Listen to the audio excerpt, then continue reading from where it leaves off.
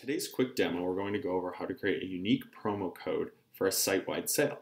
Before this demo started, I went ahead and created a 60% off of a total order offer in the Broadleaf admin. So we'll create the offer group here before we create the unique promo code. The offer code groups will be 60% off site-wide.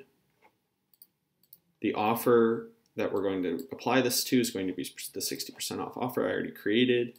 We'll do a manual entry, and the max number of uses is going to be 0, which means that it can be used an unlimited amount of times. We'll hit generate codes.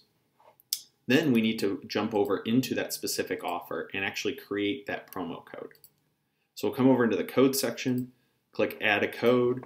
We'll say that this is 60 off is the name of the code, and the max uses here will be 0 because, again, that means that it can be used an unlimited number of times.